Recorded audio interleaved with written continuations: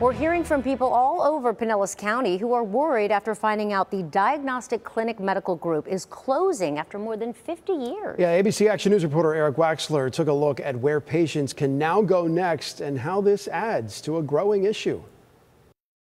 Barbara Seiler has had the same primary care doctor in this Clearwater medical building since 1989. He's quietly a very brilliant man. He's not a pompous guy.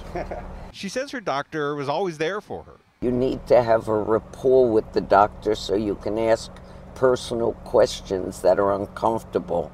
But when Barbara showed up for her appointment Tuesday morning, she, like hundreds of other patients, found out Diagnostic Medical Clinic is closing after more than 50 years.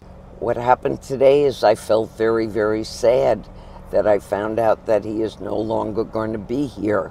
This is the letter patients got saying they are closing their Clearwater location, along with offices in St. Petersburg, Largo, and Winter Haven. I was very, very shocked to hear that it was closing and very saddened and frustrated. The letter tells patients to work directly with their insurance companies to find new doctors. Dr. Jay Wolfson is a professor and interim dean at USF Health.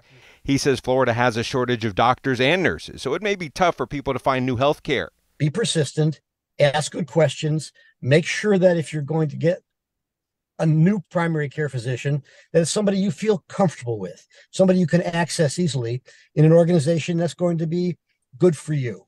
Diagnostic Medical Group will close on August 30th, and they say the decision to close was made by parent company Guidewell, which also owns Florida Blue Insurance. They will be opening 4 new medical centers at or near locations of the clinics that are closing. Barbara just hopes to follow her doctor to wherever he ends up. In Pinellas County, Eric Waxler, ABC Action News.